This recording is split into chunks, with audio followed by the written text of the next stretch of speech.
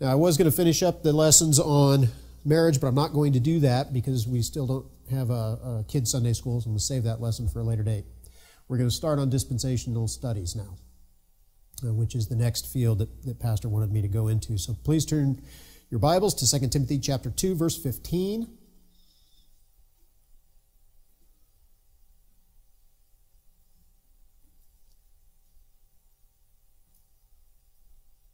And then I would ask Anthony if you'd pray for the Sunday school class, please. Heavenly Father, I pray you would just open our hearts and our minds to listen to what's going to be taught this morning. And I pray you just keep us safe, help us to fight off this virus, Lord. And I pray that if it is your will for us, I pray, Lord, please let it be not known. And I pray you just guide us, protect us, and keep us together as a church family, Lord. In Jesus' name I pray. Amen. Oh, that's the second point. If something happens with you and you need something, as Anthony just said, we're a family.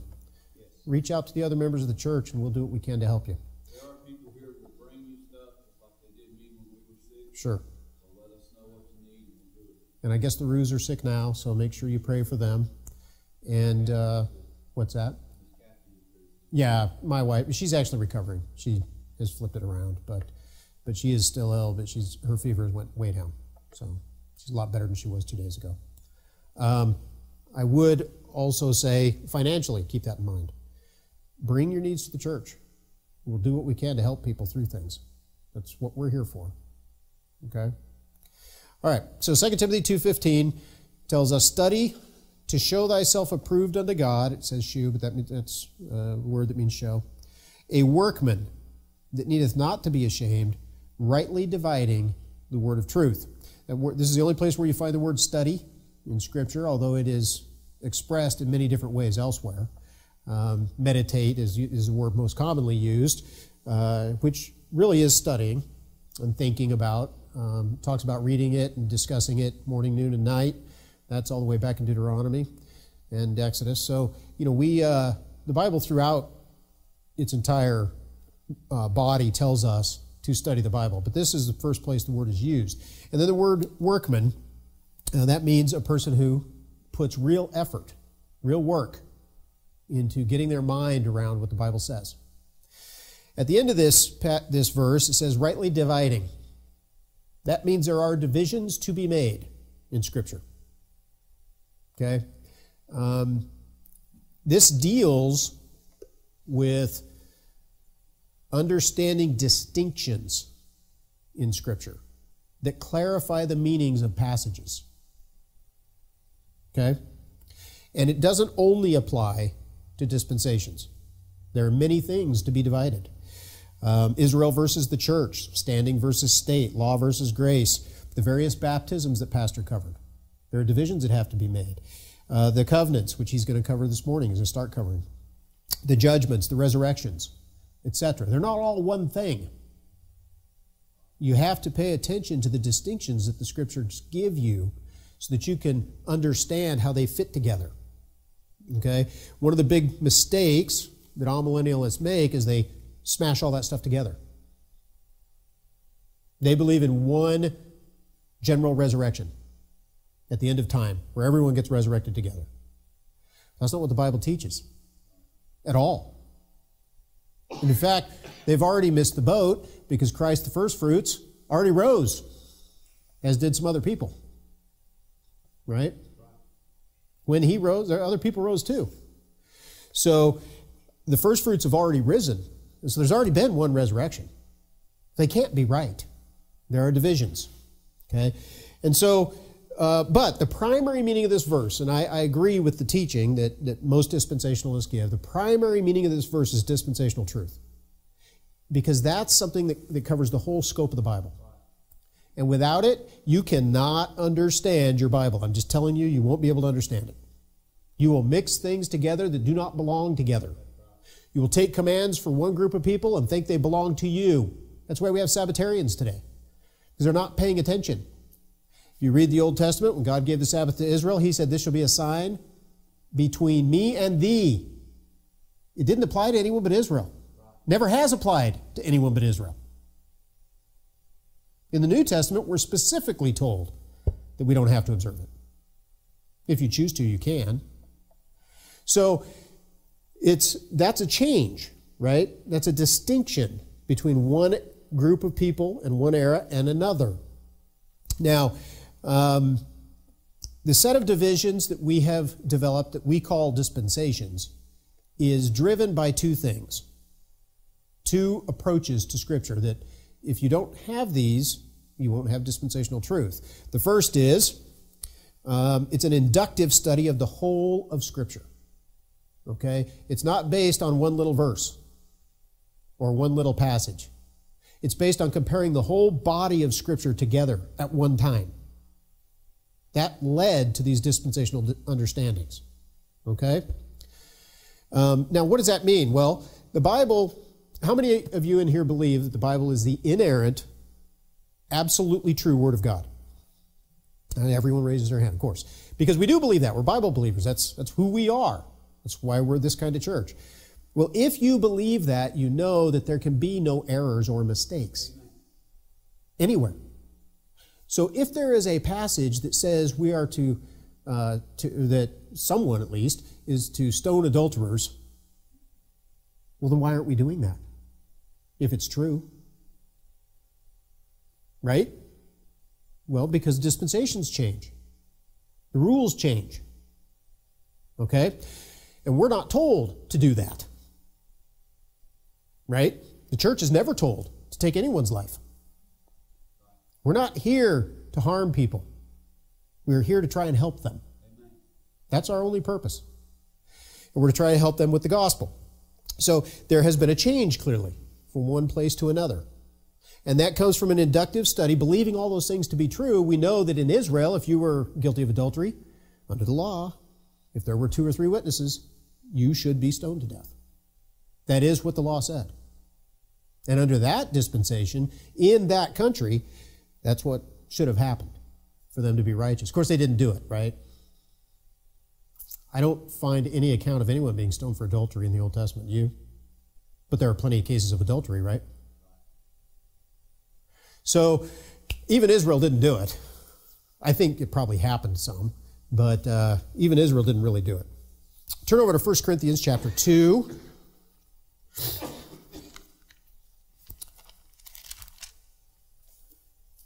We're going to start at verse 10. Now we'll start at verse 9, because this is a verse that's often pulled out of its context and messed up. It's not directly relevant to what we're going to say, but it does matter to get the context right. So verse 9, but as it is written, eye hath not seen nor ear heard, neither hath entered into the heart of man the things which God hath prepared for them that love him. Now, how many people have ever heard that verse quoted to mean that we don't know what God has for us in the future or in heaven? That's not what it means. That's pulling it out of context. Okay? I heard an entire sermon at a Free Will Baptist church in Oklahoma based on that error.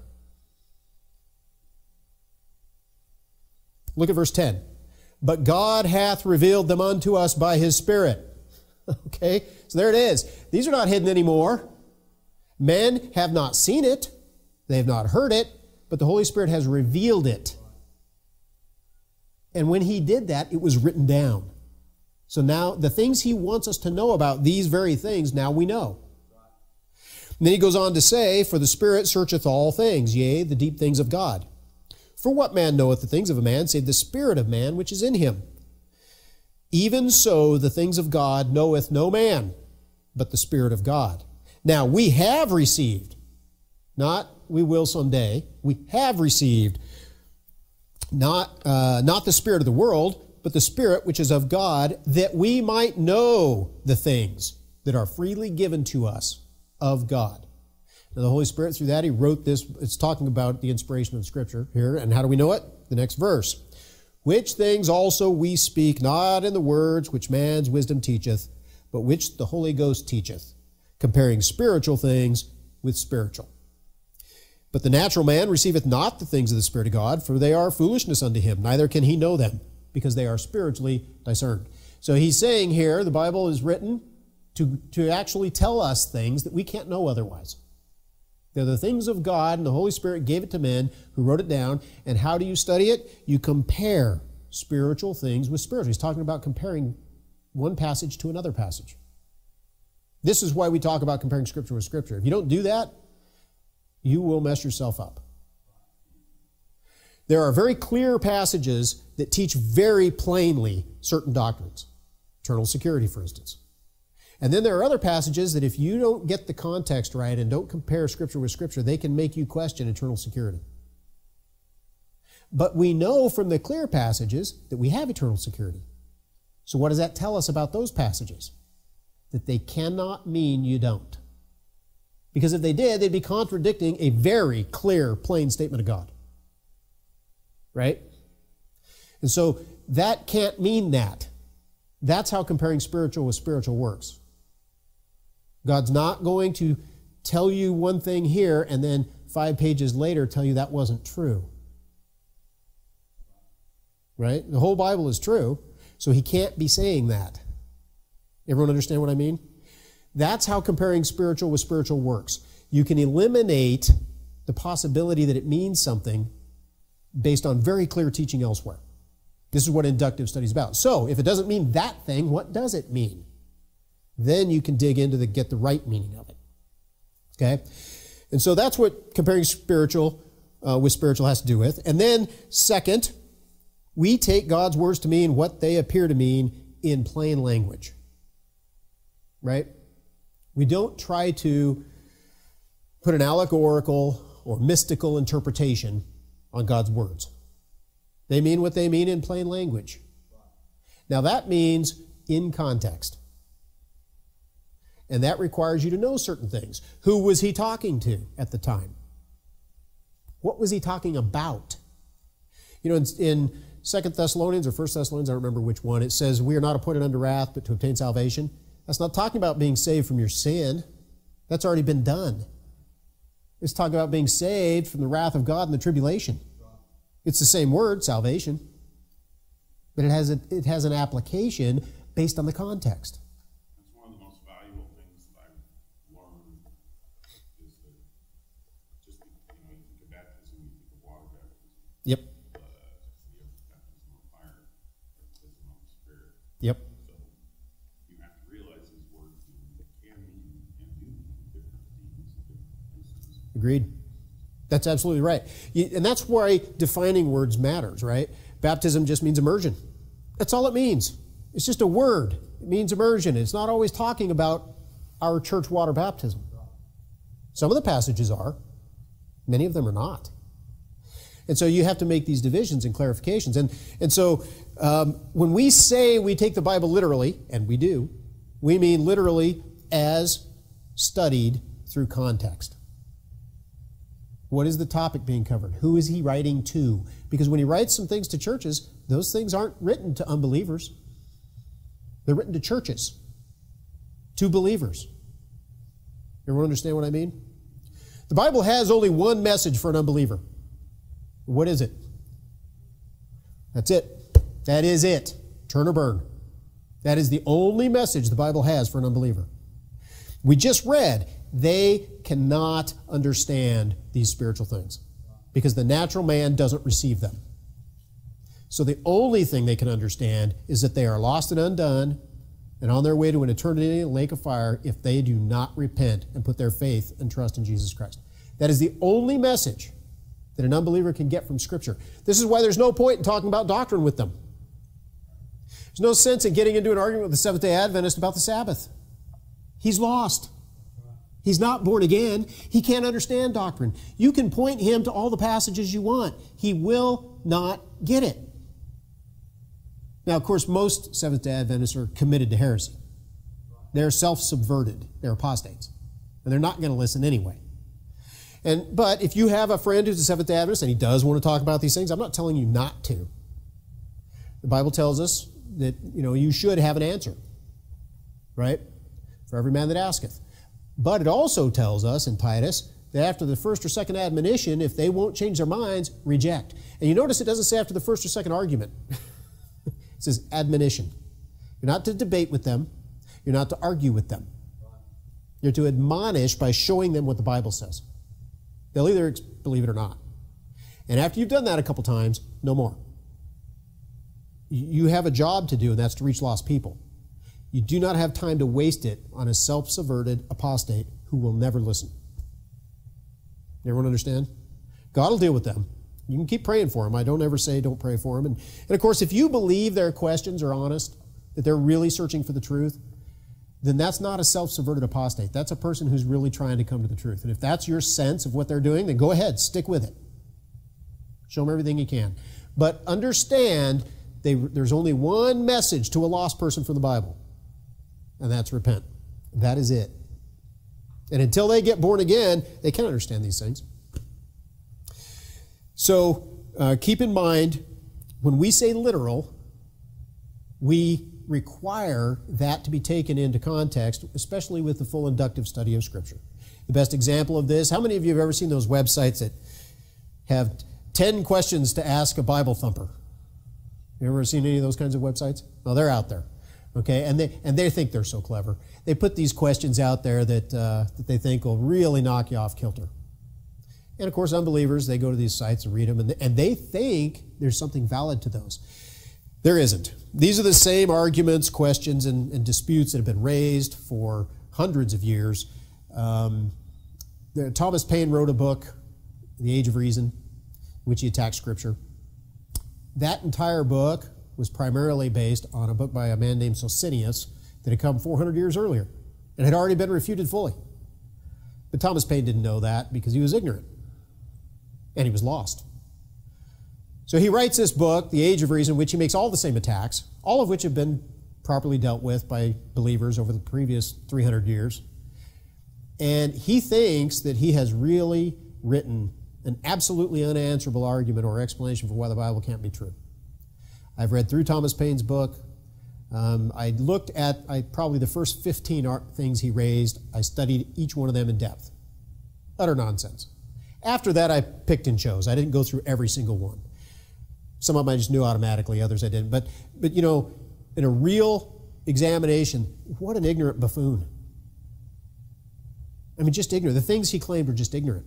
And so do these sites. So you'll run into people who will say, well, if you believe the Bible, you think homosexuals should be stoned. I don't believe any such thing. I believe they should be if they were in Israel under the law. Sure, that's what the law said, and that was right. But we don't live under the law. And we're a Gentile nation. We're not Israel anyway. So it's not to us. But they cannot separate those things out and understand the context and the time. Okay? This is the key issue with dispensations. This is what dispensations helps you see. Okay? Now, if you take prophecy in the Bible to mean what it plainly says, in plain language, now that means Old Testament prophecies and New Testament prophecies, and compare Scripture with Scripture, you have no choice but to be dispensational. The only way to not be dispensational, and I mean dispensational like we are. I don't mean some various form of it. I mean the straightforward, well-known dispensational understanding of Scripture. That's where you end up if you just take each prophecy to mean what it says. You can't avoid it.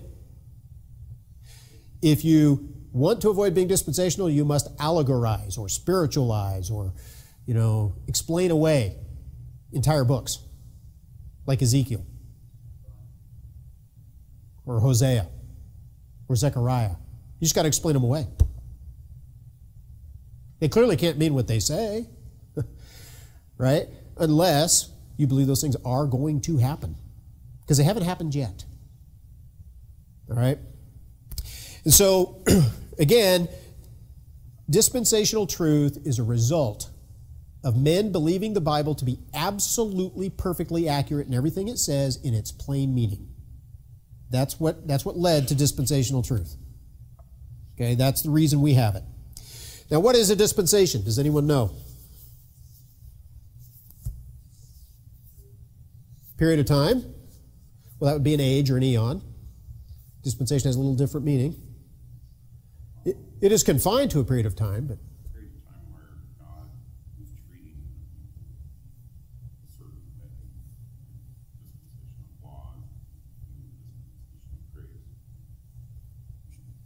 So if you have a Schofield Study Bible, okay, turn to Genesis.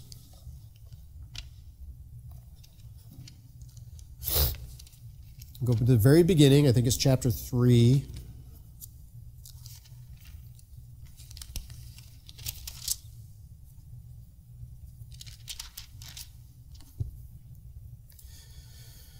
No, it's in chapter 1. It's page 5. Okay, if you have a Schofield. And look at footnote 4. And for these studies, I will be carrying my Schofield with me because he has. This is the key to why the Schofield Study Bible is so useful. Okay, it's the only study Bible I've ever seen that does such a great job of laying out dispensations. All right, so footnote 4: a dispensation is a period of time during which man is tested in respect of obedience to some specific revelation of the will of God. 7 such dispensations are distinguished in Scripture. Now, I will vary what I'm going to teach by 2 points. First, while it is true that most of the dispensations, I believe there are 8 dispensations. I think the 8th is eternity in the future. We don't know much about that. And I don't even know if there will be testing them, but I expect there probably will be. That's just who God is. I would redefine this to say a dispensation is a period of time under which either all of mankind or a specific group of men under God's authority have been given a set of rules and obligations to follow. That's what I think it is. They are all tests in one sense. Men fail at every time. What is the church's mission? What's our test? Right. Preach the gospel to the whole world. The whole world. No exceptions. Have God's churches fulfilled that obligation? No, I don't think we have. Now, I want to be clear. I think the gospel has penetrated a lot further than we know. I think it did even from the beginning. We know that because when Marco Polo gets over to China, there had been no contact with China for like 600 years, 700 years. He gets to China, he finds Nestorian churches, which are a form of Christianity, not a sound form. But he finds them in every single Chinese city he visits. What does that mean? It means the gospel did, in fact, get into China. But they rejected it for a heresy, and eventually they reject that out of hand, and so on. It made it into India. That's where Thomas was murdered, the apostle. He took the gospel to India. They rejected it and murdered him. And anyone who believed it and wiped their churches out. That's why the nation's Hindu to this day. Okay, Hindu is just Babylonianism. And so the gospel got a lot further than we think, even in old times. And I think it has penetrated far today, but the churches have not fulfilled their obligation. They've failed, and we're going to fail. That does not mean we aren't obligated to do everything we can to carry it out. We are and we should be, and each church will be judged on its own faithfulness to carry out this mission. Okay? So men are going to fail in every dispensation. That is true. That is really the message, is that men always fail, God always succeeds. That's what each dispensation does teach us. But I don't think the testing is the heart of it. I think it's about a different set of rules and obligations about how to serve the Lord or obey Him. Okay? None of this has anything to do with salvation. Individual, personal salvation has always been, since the fall of Adam and Eve, and always will be, everyone understand?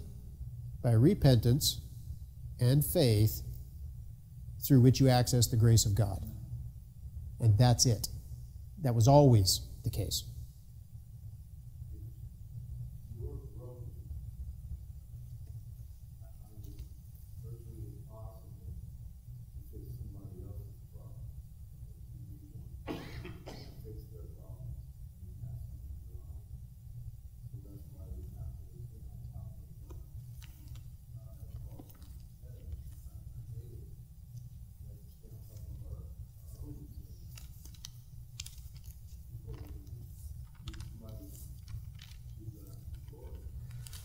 Well, that's certainly true.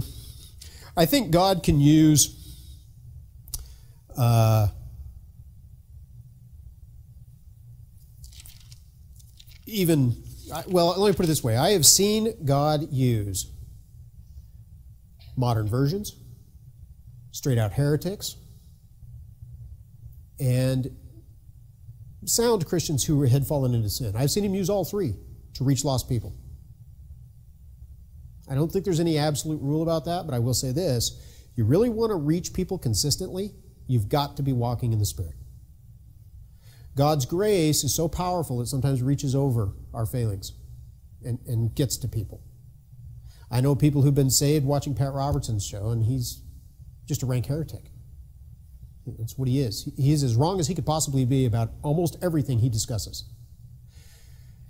And even his presentation of the gospel isn't sound. But there's enough in it that I know people who have gotten born again watching that guy's show. I just do. Many of the people I know closely who are serious Bible believers were led to the Lord by Assemblies of God or Pentecostal preachers. Our own pastor included. David Cloud's another. Kelly Reinhardt's another. I mean, that's what happens. Those guys are heretics. But they teach and preach the gospel, and people hear it, believe it, and get saved.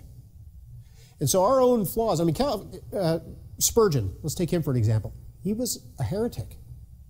He was a Calvinist. He didn't believe in dispensations. He didn't believe in an actual 1,000-year reign. Okay? He was non-millennialist. And yet, tens of thousands of people were saved through his preaching ministry. So, we want to be careful saying, what the limits are. But your underlying point is true. Do you want to really fulfill the Great Commission? Then you must walk in the Spirit. I agree with that. I think that is an obligation for every church member. I don't think there's any of us that can avoid it. And you can't walk in the Spirit if you're sinning. That's what sin does. It separates you from walking in the light. You're walking in darkness now. Because walking in the light is walking according to the Word of God.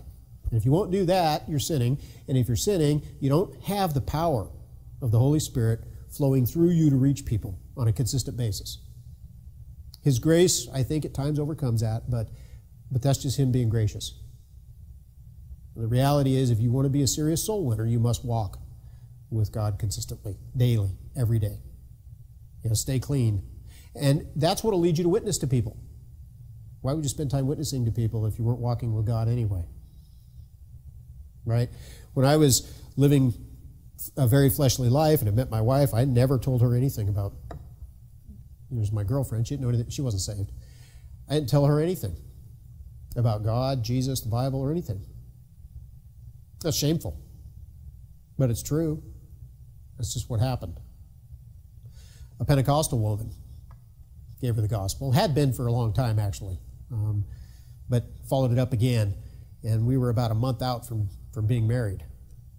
I was going to marry her lost. I knew better. I was going to do it anyway. And she came home to my apartment and said, this woman was telling me this. She repeats the gospel to me. And she said, can you believe she believes that? Well, then I had to make a decision. I believed that. And I had never said a word to her over a year. So you have to ask the question, did I really believe it? Well, I did. I really believed it. But you know what had kept me from saying anything? Anyone have any idea? It's simple. My sin. I was living a wicked life. And I knew that wasn't consistent with the gospel of Jesus Christ. And so I didn't want to bring those two topics together, right? Which makes me out to be a giant hypocrite. And I was worried I'd lose her. I thought that if she knew what I really believed about God, she might not want to be with me. You've all seen my wife, right? I didn't want to lose her. Okay? So, fear, sin, and selfishness.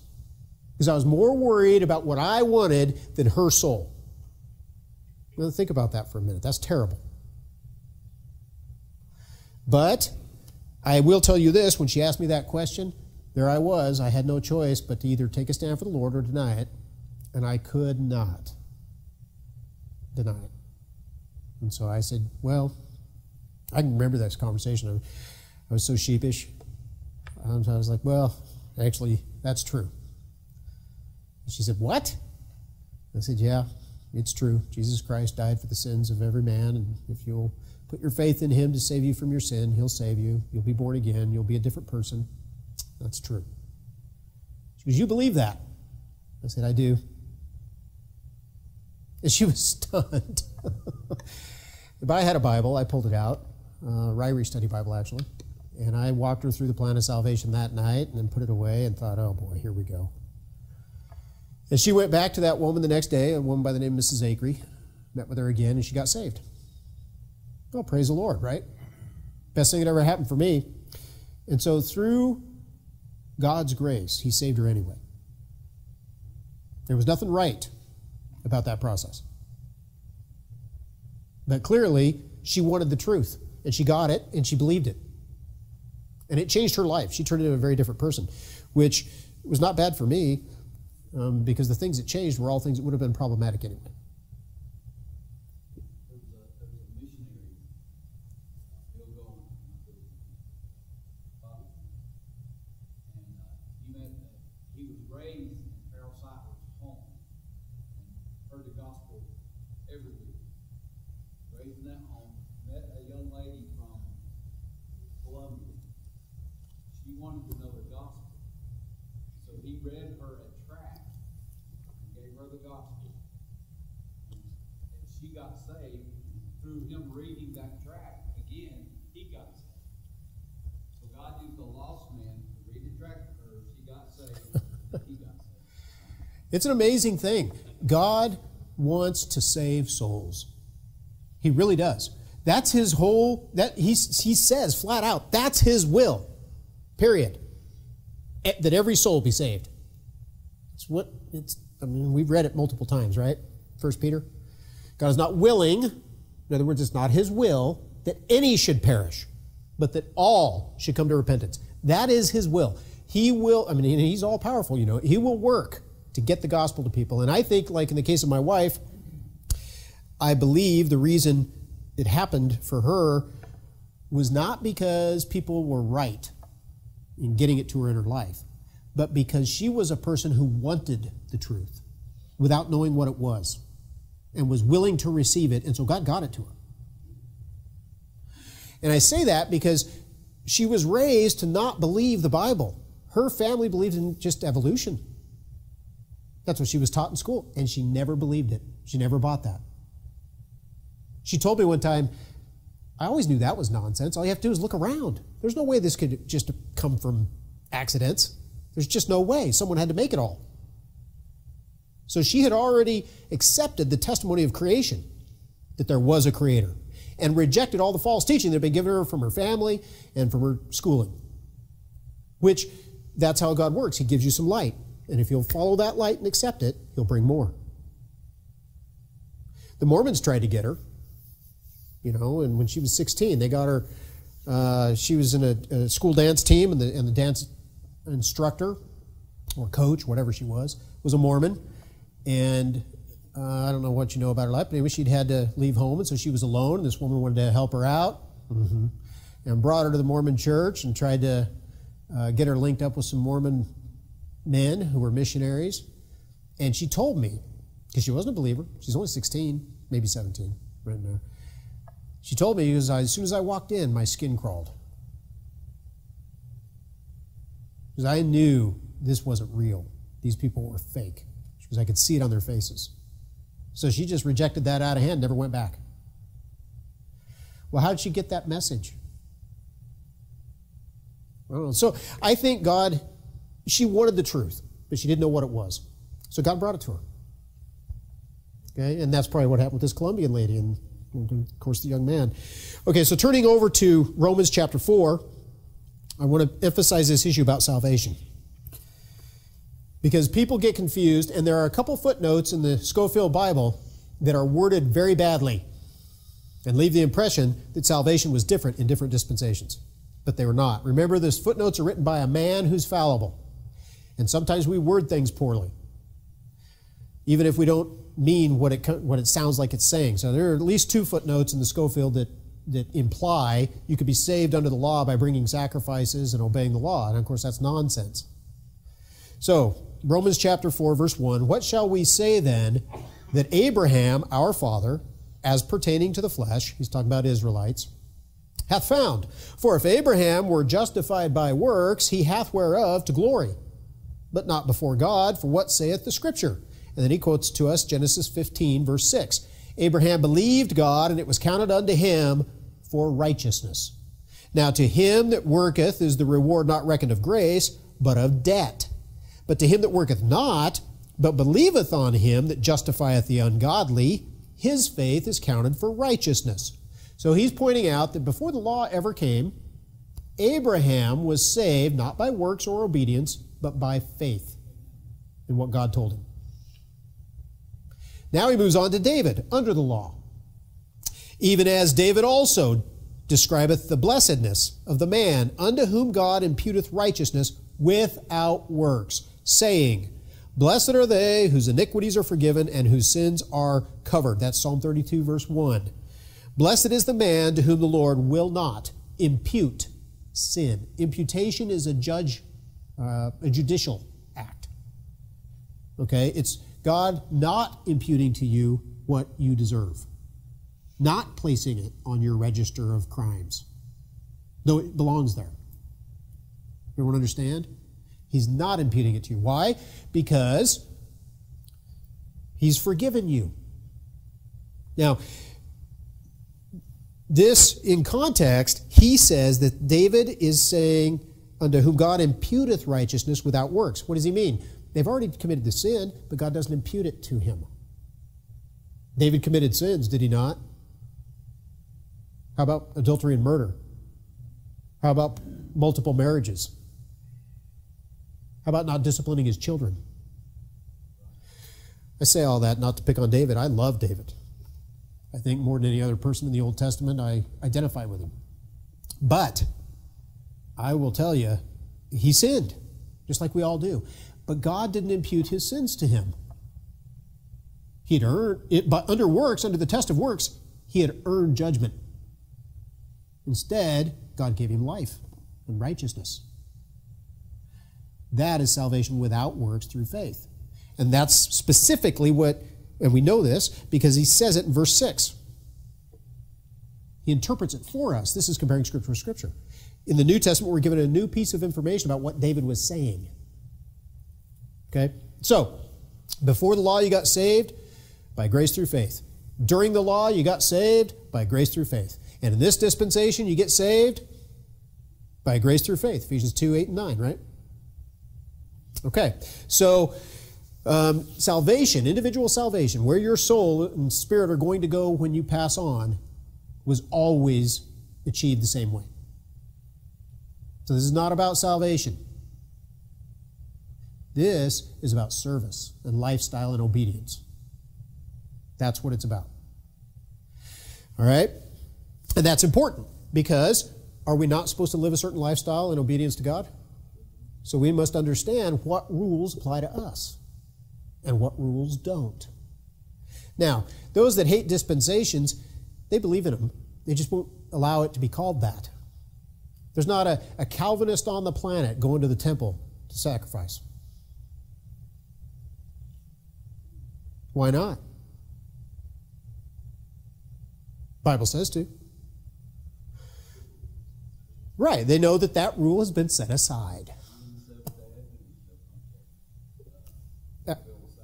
Absolutely.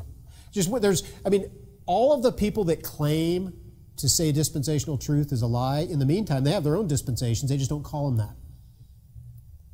Okay? They put them under other terms. And then they muddy up what the dispensations really are by not believing literally the prophecies that have not yet been fulfilled. Now, I will tell you the prophecies that have been fulfilled, they've been fulfilled literally. Literally. So we know the other ones are going to be too. Okay? Everything that has been fulfilled to this point, like all of the prophecies Christ fulfilled in his first advent, they were all fulfilled just literally as it said. In Zechariah, it talks about the king coming on a foal's ass into the city. The Lord did that. He was crucified on the Passover. He rose from the dead on the Feast of First Fruits. Those are prophetic events. What's that? Oh, yeah, the sacrifice, and the resurrection's even covered in there. And his deities identified in Isaiah 7. I mean, and his virgin birth. So there's no doubt, these are very specific prophecies, Psalm 22 about the crucifixion, that were fulfilled literally as described. They divide my clothing and cast lots for my raiment. They literally did that. That's literally what they did. They divided his clothes, but for the special robe he had, which was seamless, that his mother had sewed for him, that every Jewish young man had been given by his mother, they didn't want to tear it apart, so they cast lots for that. How precise is that prophecy? So we have to expect that those that haven't happened yet are going to, just as they are described. And if you believe that, you end up with dispensational truth. You can't avoid it. You have a rapture, you got a 7-year tribulation, we'll get to all that later. You have a millennial kingdom where Christ literally sits on the throne on this earth and runs the place. Well, that's going to be something, isn't it? If you like law and order, you're going to get plenty of it. Of course, it won't be a problem for us. But I'll tell you that the people who are born during that time, they'd better like law and order. Because there's going to be a lot of it. There's mercy and grace too. Okay, but there will be a lot of law and order. If you don't understand dispensations, you can't understand the book of Matthew. I'll just tell you right now. That book, which is a pivot book of the Bible, critically important. You cannot wrap your mind around the things that are being said in that book if you don't understand dispensations. Okay? So, also, dispensations are not always to everyone on earth. The dispensation of law was given at Sinai to Israel, not to anyone else. That doesn't mean the people who were acquainted with the rules of the law weren't responsible for not sinning. They were. It simply meant that if you were not an Israeli, okay, or living in Israel as a convert, you weren't responsible for fulfilling all the feast days, the sacrifices, the Sabbaths, all that stuff. Those were all for Israel. Okay? And so that dispensation is actually a situation where God pulled out of the main flow of mankind, pulled a man, Abraham, and then through him Isaac, and then through Isaac Jacob, and created a nation and gave them a whole different set of rules when Moses came on the scene. But it didn't apply to everyone else on earth. Human government was still in effect and always has been under the Noahic covenant, which I'm sure Pastor will cover. But that human government continues to this day. And what was the purpose of human government, which is one of the dispensations? For man to restrain other men's evil. That's why God instituted it. Is that what our governments have done? No, they have not. They have failed that test madly and wildly worldwide ever since it was first put into place. Governments have done nothing but excuse evil, support it, add to it. And that's why judgment is coming on the Gentile nations in the tribulation, because they failed to obey. Okay, so you will hear some say that dispensation is not a Bible word the way we use it. That is not true. And I've heard, I read quite a bit of stuff about these kinds of things, specifically dispensations, because I believe it is so critically important understanding the Bible that I spend a fair amount of time on it and have for many years. So there's a man by the name of Charles Caldwell Ryrie. How many of you know him? He's a Ryrie study Bible, but he also publishes books and other things.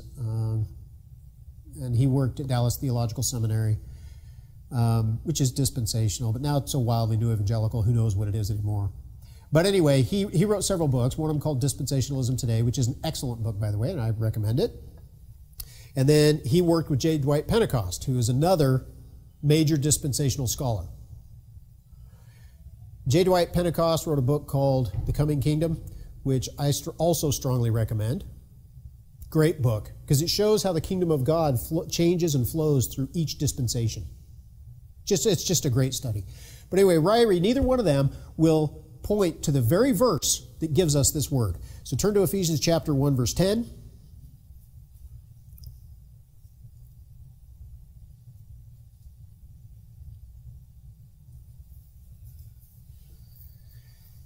And this is the last thing we'll look at today.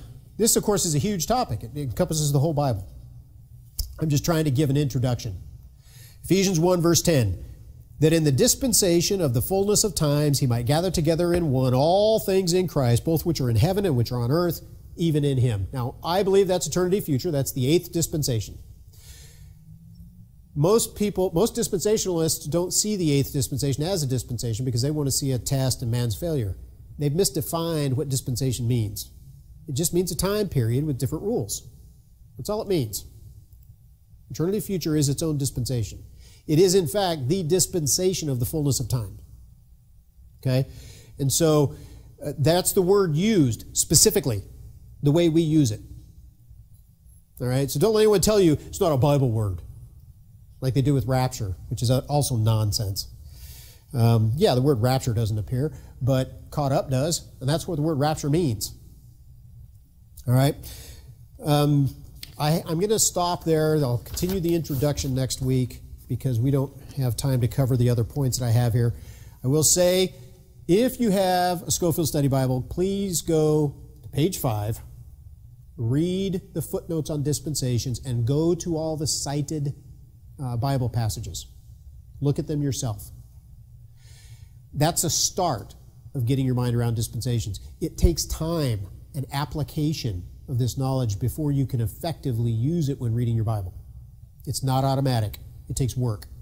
People that think they can just read the Bible and understand it with no help, well, then what was the point of God giving us preachers and teachers and book writers, which are really just preaching and teaching in book form? What was the point of him giving that to us? He tells us in the New Testament why, so we can grow into full knowledge. That's the reason. So study it, use study aids, ask questions, and we'll pick up with the introduction next service.